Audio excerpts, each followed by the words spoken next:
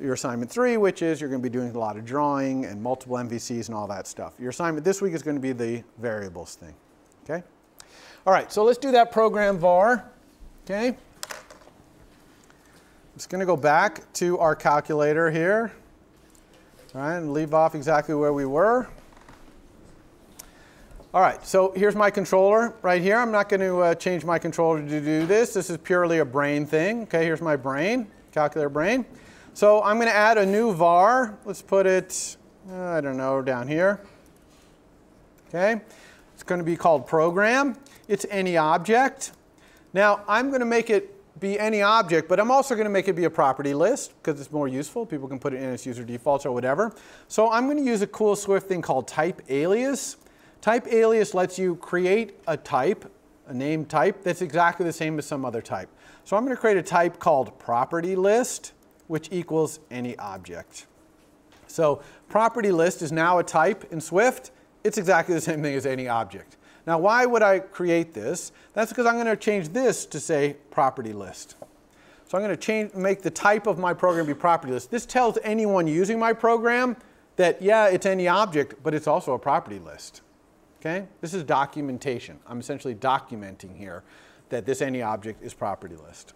I could have also just put some comments in my code that says it is, but it's kind of really hammers home the point here that this is a property list. Okay?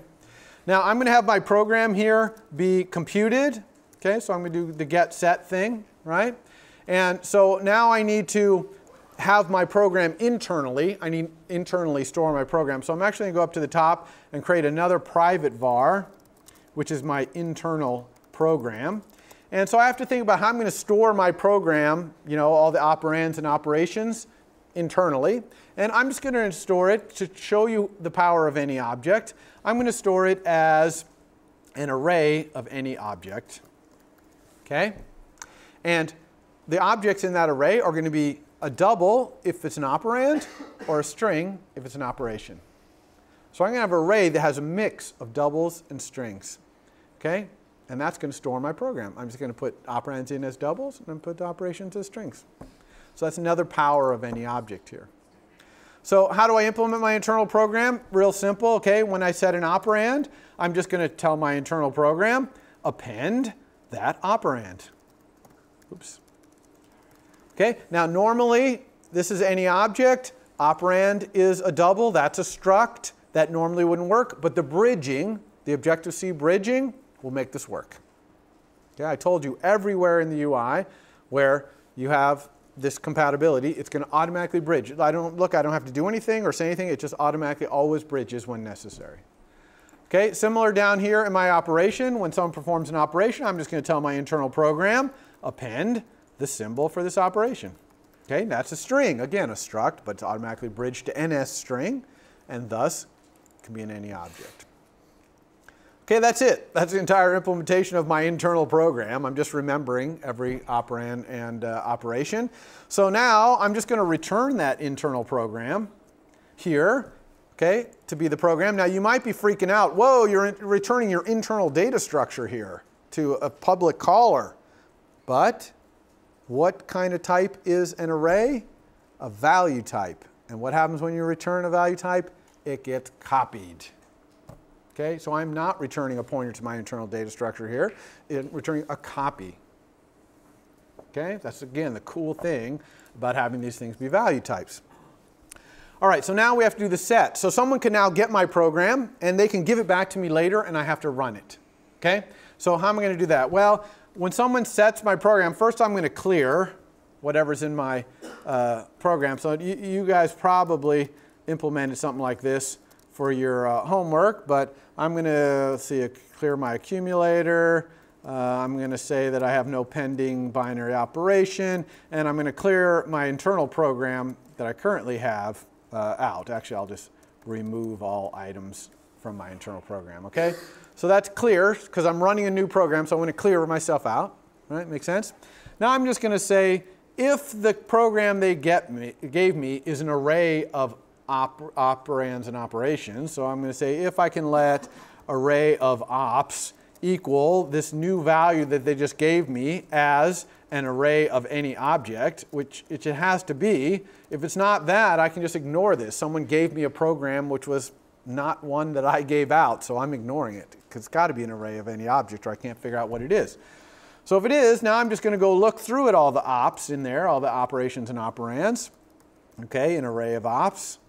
Okay, that's how we loop through an array, right? For in. And for each one, I'm going to check and see what it is. Now, what type, if I could alt-click on this, what type is this going to be? Any object, exactly. See? Any object. So I can't do anything with any object, so I have to try and see if I can make it something else. So I'm going to first try and make it be an operand by saying op as a double. Okay?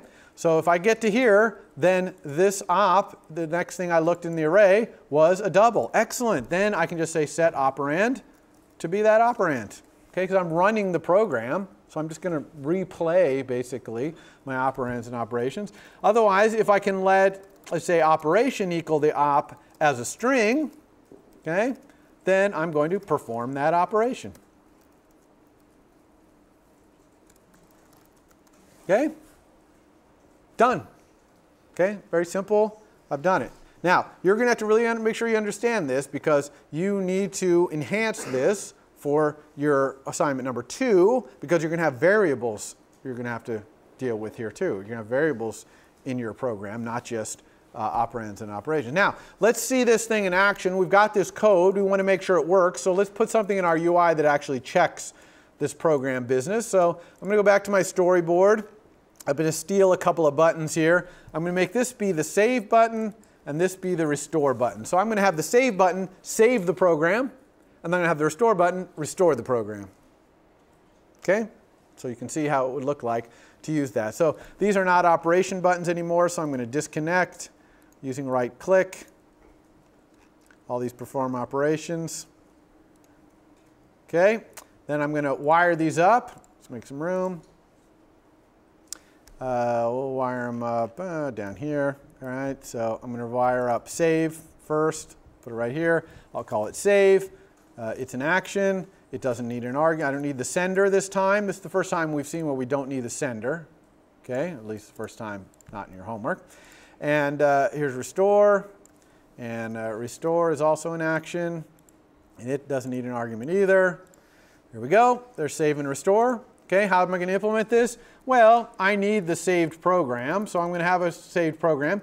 Its type could be any object, but I'm actually going to have it be calculator brain.property list. Just to be clear to myself, this is a property list, and if I wanted to save this into NS user defaults, I could. Okay, but I'm not going to, but I could. All right, so how do I save? Oh, and I'm going to make this optional because, of course, I might not have hit save yet. So it's going to start out nil. As soon as I hit save, it's going to have a value. All right, so how do I save? Well, I'm just going to say that this saved program equals the calculator brains program. Okay, that's going to store it in there. Really good, easy. How about restore? Okay, well, if I have a saved program, okay, if it doesn't equal nil, then I'm just going to set the brains program equal to the saved program. Okay, I have to unwrap it because it's an optional. And then I better update my display value now because the brain's going to have a different result. It's got a new program, it's going to have a different result. Got it? Okay, now this code, you don't need this in your assignment.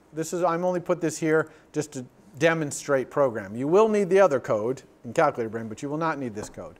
Okay, let's go ahead and run this.